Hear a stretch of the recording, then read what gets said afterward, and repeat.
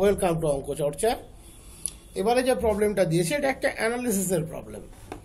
প্রথমে প্রবলেমটিকে একটু ভালোভাবে বুঝবে, তারপর সলিউশনের মধ্যে এমন কিছু নেই, প্রবলেমটা দেখে ঘাবড়ে যেতে পারে, কারণ একটা সেট স্ট্রাকচার দেওয়া আছে।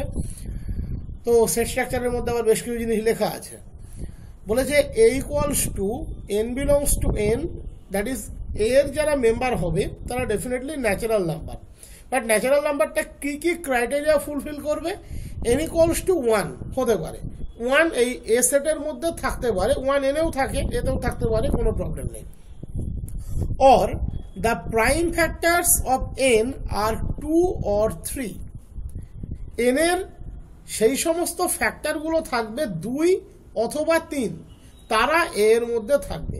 মানে সেই সমস্ত এন যার প্রাইম ফ্যাক্টরগুলো হবে 2 অথবা 3, সে কিন্তু এর মধ্যে থাকবে। এখানে একটা এক্সাম্পল দিয়েছে আরো ভালোভাবে বোঝানোর জন্য, পরীক্ষাতে কিন্তু এটা নাও থাকতে পারে। For example 6 belongs to A, 10 doesn't belongs to এ। এবারে একটা সিরিজ প্রডিউস করেছে S equals to N belongs to A 1/n। তাহলে 4টে অপশন দিয়েছে। এস একটি ফাইনাইট সেট, এস একটা divergent series, S equals to 3, S equals to 6। তো এই সব কিছুর মূলে যে আছে সে হচ্ছে কনস্ট্রাকশন অফ দ্য সেট এ। যদি তুমি এ সেটের কনস্ট্রাকশনকে বুঝতে পারো তাহলে তুমি এস কেও আইডেন্টিফাই করতে পারবে বা এস এর ভ্যালু বুঝতে পারবে। এস এর ভ্যালু যদি বুঝতে পারো বা এস এর স্ট্রাকচার যদি তুমি বুঝতে পারো তাহলে তুমি সে কনভার্জেন্ট কি ডাইভার্জেন্ট সেটাও বুঝতে পারবে। তার সাম ভ্যালু যদি কনভার্জেন্ট হয় সাম ভ্যালু আইডেন্টিফাই করতে পারবে। আর এ সেটটার স্ট্রাকচারটা তার জন্য সবার আগে দরকার। তাহলে প্রথমে আমি একটু বিষয়টাকে তোমাদেরকে বুঝিয়ে দিই। 6 মানে দেখো এর মধ্যে 2 × 3, তার মানে 6-এর একটা প্রাইম ফ্যাক্টর 2, একটা প্রাইম ফ্যাক্টর 3, 6 তার মানে এ এর মেম্বার। তাহলে তুমি যদি এক্সপ্লিসিটলি একে লেখার চেষ্টা করো, 1 এ এর মেম্বার সেটা বলে দিয়েছে, 2 নিজে একটা এ এর মেম্বার, ওকে, 3 নিজে একটা এ এর মেম্বার, 2 × 3 সে কিন্তু একটা এ এর মেম্বার, 2 × 2 × 3 সে কিন্তু একটা এ এর মেম্বার, 2 × 2 ও কিন্তু এর মেম্বার। একই রকম ভাবে 2 × 3 × 3 সে কিন্তু এর মেম্বার, 3 × 3 সে কিন্তু এর মেম্বার। এইভাবে সেটটি চলতে থাকবে। এবারে এর মেম্বার কে নয়? দেখো 10 এর মেম্বার নয়, কারণ 10 এর দুটো প্রাইম ফ্যাক্টর আছে 5, ওকে। 14 সে কিন্তু এর মেম্বার নয়, দুটো ফ্যাক্টর আছে 2, 7। এই যে 7 আছে 2 ছাড়া, হয় 2 থাকবে অথবা 3 থাকবে, কোনো সমস্যা নেই। 2, 3 দুজনে থাকলেও কিন্তু কোনো সমস্যা নেই, কারণ তার মধ্যে 2ও আছে 3ও আছে। বাট 2 এর সাথে 7 থাকলে সে কিন্তু হবে না। 22 2 × 11 হবে না। তার মানে এ স্ট্রাকচারটাকে যদি তুমি সেট ফর্মে লেখার চেষ্টা করো তাহলে তুমি কি লিখতে পারো? দেখো তুমি যদি সেটটাকে এইভাবে লেখো, 2 to the power K, 3 to the power L, such that K, L independently 0, 1, 2, 3 assume করবে, লিখতে পারো। দেখো কে আর এল দুজনেই যখন 0 হবে তখন সে 1 কে আইডেন্টিফাই করবে। যদি এল 0 হয়, কে এর মান 2 হয়, তাহলে 2 × 2 কে আইডেন্টিফাই করবে। যদি কে আর এল দুজনেই 1 হয় তাহলে 2 × 3 কে আইডেন্টিফাই করবে। এবং এই 2 to the power K, 3 to the পাওয়ার এল এই ফরম্যাটে লিখলে 2 এবং 3 বাদে অ্যানাদার কোনো প্রাইম ফ্যাক্টরকে সে ইনটেক করছে না। তাহলে এই হলো এ স্ট্রাকচার। এই প্রবলেমটা সবকিছু কিন্তু লুকিয়ে আছে এ স্ট্রাকচারের উপরে। এইবার দেখো তোমাকে বলেছে S equals to N belongs to A, summation N belongs to A 1/n। তার মানে আমরা যদি এ স্ট্রাকচারটাকে লেখার চেষ্টা করি তাহলে S equals to N belongs to এ, তার মানে কে, এল equals to K, L equals to 0 to infinity, কারণ কে belongs to N, N belongs to, L belongs to N, সেটাই হবে 1/n, that is 1/n 2 to the power k 3 to the power l। এবং এখানে কিন্তু কে এল এর উপরে নির্ভর করে না, এল ও কে এর উপরে নির্ভর করে না, দুজনেই কিন্তু ইন্ডিপেন্ডেন্ট কোয়ান্টিটি। দ্যাট ইজ আমরা এই সাবস্ট্রাকচারকে লিখতেই পারি k equals to 0 to infinity 1/2 to the power k। অনেকটা ডাবল সাম কনসেপ্ট এখানে কাজে লাগে, তবে কনসেপ্টটা না জানা থাকলেও এটা করা যায়, তার কারণ এল এবং কে এখানে কিন্তু ইন্ডিপেন্ডেন্ট। অর বলা ছিল 2 or 3, তাহলে আমরা আলটিমেটলি পেলাম k equals to 0 to infinity 1/2 to the power k, l equals to 0 to infinity 1/3 to the power l। এটা একটা GP series, obviously infinite GP series, যার first term 1, common ratio half, তাহলে এর value কত হয় 1/1 minus half, কত হয় a by 1 minus আর, এর মান 1 আর এর মান হাফ। সেকেন্ড টার্ম, সেকেন্ড সামটি, এটাও একটি infinite GP series, first term 1, common ratio 1/3, তাহলে 1 মাইনাস 1/3, তাহলে 1/2, দ্যাট ইজ আলটিমেটলি এটা 2, 3, তাহলে আলটিমেটলি এটা 3, 2 ক্রস 3 6। তাহলে প্রথম, এবার আমরা অপশনগুলোকে একটু দেখে নিই। প্রথমে ছিল এ ফাইনাইট, নেভার, এ কখনো ফাইনাইট হতে পারে না, কারণ দেখতেই পাচ্ছ ইনফাইনাইট স্ট্রাকচার ফর্ম করছে। এস ডাইভারজেন্ট, আমরা এস এর পরিষ্কার সাম ভ্যালু পেয়ে গেলাম, যার সাম ভ্যালু থাকে সে কখনো ডাইভারজেন্ট সিরিজ নয়। এস ইকুয়ালস টু 3, সেটাও নয়, কারণ এস এর মান অলরেডি বেরিয়ে গিয়েছে 6। So 4 is the right option. এখানে আমি একটা প্রবলেম নিয়েছি, সেটা ডিফারেন্সিয়াল ক্যালকুলাসের প্রবলেম। বলেছে tangent drawn to the curve y equals to fx at pxy cuts the x-axis and y-axis at a and b respectively, such that bp is to ap equals to 3:1. Given that f1 equals to 1, then equation of the curve is x dy dx minus 3y equals to 0. Normal at 1, 1 is x plus 3y equals to 4. Curve passes through 2, 1/8. Equation of the curve is y dy dx plus 3x equals to 0.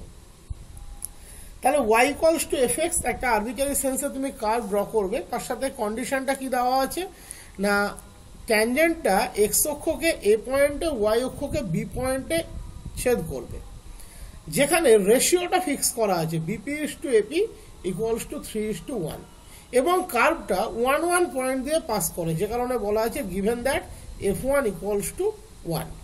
তাহলে চারটে option, তার মধ্যে দুটো কার্ভের equation দিয়ে দেওয়া আছে, একটা 1, 1 পয়েন্টের নর্মাল হিসেবে দেওয়া আছে, আর একটা বলেছে কার্ভটা 2, 1/8 পয়েন্ট দিয়ে পাস করে। তা আমরা যদি প্রথমে এখানে ছবিটাকে আঁকার চেষ্টা করি, তাহলে সিম্পলি আমি প্রথমে ছবিটাকে একটু আঁকার চেষ্টা করি। ধরো এটা ওয়াই অ্যাক্সিস,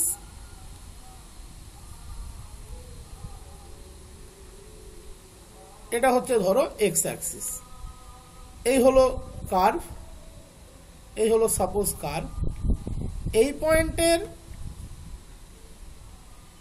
পয়েন্টের যে ট্যানজেন্ট, এই পয়েন্টের যে ট্যানজেন্ট, এতে ছবি আঁকা একটু মুশকিল, তোমরা জানো। এই পয়েন্টের যে ট্যানজেন্ট, হয়তো ছবিটা পিওরলি 3:1 বোঝানো সম্ভব না, বা আমার এখনো হাত অতটা সেট হয়ে যায়নি এখানে, সেটা স্বীকার করতে কোনো প্রবলেম নেই। তো এই হলো pxy পয়েন্টের ট্যানজেন্ট, সে এক্স অক্ষকে এ পয়েন্টে, ওয়াই অক্ষকে বি পয়েন্টে ইন্টারসেক্ট করেছে, যেখানে বিপি ইস টু এপি হচ্ছে 3:1। আশা করি বুঝতে কোনো অসুবিধা হওয়ার কথা নয়। তাহলে আমাকে এই অপশনগুলোর মধ্যে কোনটি ঠিক সেটা বের করতে হবে। তো প্রথম একেসে আমরা কি করতে পারি, আমরা xy পয়েন্টে একটা ট্যানজেন্টের ইকুয়েশন ড্র করতে পারি। তাহলে আমরা শুরু করছি, equation of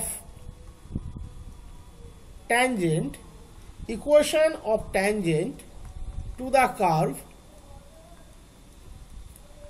y equals to fx at x comma y is y minus y equals to dy dx into x minus x. This is the equation of the tangent. এবারে এই ট্যানজেন্টটা x অক্ষকে ছেদ করছে কোথায়, এ পয়েন্টে, এ পয়েন্টে, যেহেতু এ পয়েন্টটা এক্স অ্যাক্সিসের উপরে অবস্থিত, তাহলে ডেফিনেটলি সেখানে ওয়াই কোঅর্ডিনেট 0, তাহলে এটাকে 1 নম্বর দাও। when one meets x axis then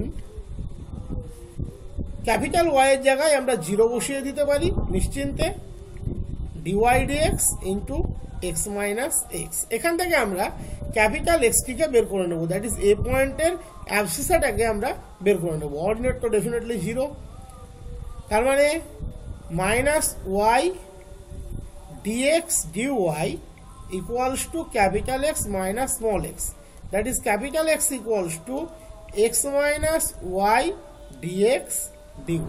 তাহলে তুমি এ পয়েন্টের কোঅর্ডিনেটটা পেলে, এ পয়েন্টের কোঅর্ডিনেটটা কত পেলে, x minus y dx dy, 0। এবার তুমি বি পয়েন্টের কোঅর্ডিনেট বের করবে, that is when one meets y axis। তুমি নিশ্চয়ই এমসিকিউ করার সময় এতটা টাইম নিয়ে লিখবে না, তোমার জাস্ট রেজাল্টটুকু দরকার, সেক্ষেত্রে আমি এখানে লিখে লিখে দেখিয়ে দিচ্ছি। তাহলে capital Y minus Y equals to dy dx 0 minus x, that is capital Y equals to Y minus x dy dx.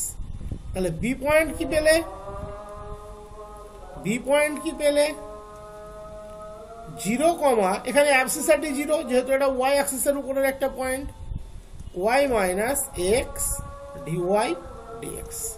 এবার দেখো তুমি পি পয়েন্টের কোঅর্ডিনেট জানো xy, BP is to AP হচ্ছে 3:1, এবং তুমি এ পয়েন্টের কোঅর্ডিনেট জেনে গিয়েছো, বি পয়েন্টের কোঅর্ডিনেটও তুমি কিন্তু জেনে গিয়েছো। তাহলে আলটিমেটলি তুমি কি লিখতে পারো আমি দেখিয়ে দিচ্ছি। এ পয়েন্টের কোঅর্ডিনেট এটা, বি পয়েন্টের কোঅর্ডিনেট এটা। আমি যদি একটা স্ট্রেট লাইন দিয়ে তোমাকে বোঝানোর চেষ্টা করি, তাহলে this is B, this is P, this is a, 3:1, যেখানে পি এর কোঅর্ডিনেট এক্স ওয়াই। তাহলে আমরা রেশিওর যে ফর্মুলাগুলো জানি, সেখানে কি জানি, যদি অন্তর্বিভক্ত করে তাহলে এক্স বার ইকুয়ালস টু হয় mx2 plus nx1 by m plus n, y bar equals to হয় my2 plus ny1 by m plus n। এখানে দুটো কোঅর্ডিনেটের দরকার পড়বে না, ডিফারেন্সিয়াল ইকুয়েশন ফর্ম করতে যাচ্ছি কার্ভের, যে কোনো একটি এনাফ। তাহলে x ইকুয়ালস টু 3 ইন্টু এ এর অ্যাবসিসা, এর অ্যাবসিসা কত দেখো, এটা x minus Y dx dy. তাহলে 3 into x minus Y dx dy plus 1 into B এর অ্যাবসিসা, বি এর অ্যাবসিসা কত 0, by m plus n, that is 3 plus 1। তাহলে কি পেলে, 4x equals to 3x minus 3y dx dy. তোমাদের সাধারণত MSQ আসার চান্সটি কিন্তু কম। তাহলে x equals to minus 3y dx dy, that is আমরা লিখতে পারি x dy dx plus 3y equals to 0. This is the differential equation, x dy dx plus 3y equals to 0. অপশনটাকে যদি তুমি অবজার্ভ করো, এখানে ছিল -3y, তাহলে এটা রাইট অপশন নয়। এখানে তো এটা পুরোপুরি মিলছে না, এর y dy dx আছে, তাহলে এটিও নয়। এবার তুমি 1 পয়েন্টের নর্মাল এটা নিয়ে ভাবতে পারো, অথবা এটা নিয়ে ভাবতে পারো। তো আমরা প্রথমে ডিফারেন্সিয়াল ইকুয়েশনটাকে সলভ করি, সলভ করলে কিন্তু নর্মালের কনসেপ্টটাও আমরা এখান থেকে পেয়ে যাব। আর নর্মালটা তুমি এমনিও বের করতে পারো। এখান থেকে তুমি দেখতেই পাচ্ছ ডিওয়াই ডিএক্স সমান তুমি পাবে -3y বাই এক্স। তাহলে ডিওয়াই ডিএক্স এর ভ্যালু অ্যাট 1 পয়েন্টের নর্মাল বলেছে, দ্যাট ইজ -3। তাহলে minus dx dy that equals to 1/3। তাহলে নর্মালের ইকুয়েশন কত হওয়া উচিত, y minus 1 equals to 1/3 into x minus 1। Definitely তুমি দেখতে পাচ্ছ x minus 1 equals to 3y minus 1, কোনো দিক থেকেই x plus Y equals to 1 কিন্তু এই x plus 3y equals to 4 দেওয়া আছে, দেখা যাক তাহলে আসে কিনা। X plus 3y equals to 4, তাহলে এখান থেকে আসছে না, কোনো দিক থেকেই 3y মাইনাস 3 হতো এটা, তো তাহলে আসছে x minus 3y equals to এদিকে চলে আসলে হচ্ছে তোমার প্লাস 1 মাইনাস 2, দ্যাট ইজ কোনো দিক থেকে সেটা কিন্তু মিলছে না, তাহলে নর্মালের ইকুয়েশনও এটা নয়। তাহলে অটোমেটিক্যালি 3 নম্বর অপশনটা মনে হয় রাইট অপশন, তবু একবার চেক করে নেওয়া যাক। এই পোর্শনটি বাদ দিয়ে দাও আপাতত, এটা নর্মালের অপশনটাকে বাদ দিয়ে দিল, দ্যাট ইজ ওটা রাইট অপশন আমরা জানি, তবু আমি দেখিয়ে দিচ্ছি। তাহলে dy by why that equals to minus 3/x dx। Okay, variation separation of variable করে নিলাম। এবার যদি তুমি ইন্টিগ্রেট করো তাহলে log y equals to minus 3 log x plus integrating কনস্ট্যান্টটাকে log c নাও, তাহলে y equals to c by x cube. তোমাকে বলে দিয়েছিল এটা 1 পয়েন্ট দিয়ে পাস করে, that is f1 equals to 1, এটা গিভেন কন্ডিশন ছিল, that is when x equals to 1 y equals to 1, তাহলে বসিয়ে দাও y এর জায়গায় 1 x এর জায়গায় 1, তাহলে c equals to 1। So the curve is কত হলো, y equals to 1/x cube. এইবার তোমাকে 3 নম্বর অপশনটা কি বলেছে, কার্ভটা 2,1/8 দিয়ে পাস করবে, দ্যাট ইজ x এর জায়গায় যদি তুমি 2 বসাও y এর জায়গায় আসতে হবে 1/8। 1 যেহেতু হয়নি, 2 যেহেতু হয়নি, 3 যেহেতু হয়নি, তাহলে এটাই রাইট অপশন, তবু আমরা ভেরিফাই করে নিচ্ছি। পরীক্ষায় করবে না কিন্তু, পরীক্ষায় যদি 3 না হয় 4 নম্বর অপশনটা হবেই, কারণ তোমাদের M.Sc এর কোনো কনসেপ্ট কিন্তু এখানে নেই। তাহলে খেয়াল করে দেখতেই পাচ্ছ, when x equals to 2 y equals to 1/2 cube, that is 1/8, verified.